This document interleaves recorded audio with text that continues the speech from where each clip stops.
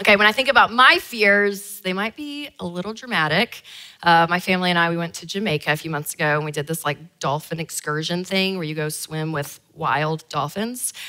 And in the middle of this excursion, I'm swimming out in the middle of this cove, and I remember thinking to myself, oh wow, I'm about to have this wild animal come up behind me, and I'm supposed to grab its fin, it's gonna take me on this joy ride. And then I'm thinking, no, it as easily could grab my foot and like drag me to the bottom of the ocean, and I could die, 100%.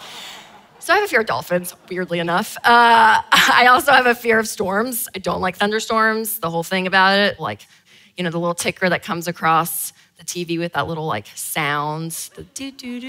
Oh, it gives me anxiety, I don't like it. Tornadoes, nope, don't do those. I also have a fear, actually my greatest fear is being convicted of a crime that I didn't commit. If you can imagine being in jail and you're like, I didn't do it, I promise I didn't do it. Oh, no, I can't even think about it. So I know some of those fears, percentage-wise, probably are not gonna happen, but it's important to know that when fear does flare up, it actually can be a good thing. It could even be considered a gift. Fear is a God-given feeling. Chip Dodd says that it's not a sin, it can be scary, but fear is just the recognition that we need help. So you can have fear in your career, in your relationships, marriage, and money. And it's important within your marriage for you to know what you and your spouse both fear.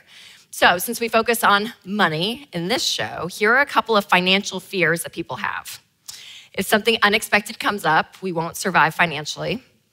Time is running out, and I won't get to live like I'd hoped. I won't be able to get ahead because of how the world works. There's also the fear that because of my past financial mistakes, I'm not gonna be able to have a better future. And then also the fear that I will end up just like my parents. So those are some examples of fears that people have when it comes to money. Now, I've learned, again, that fear can be a good thing because it motivates us to put things in place in our life to help us.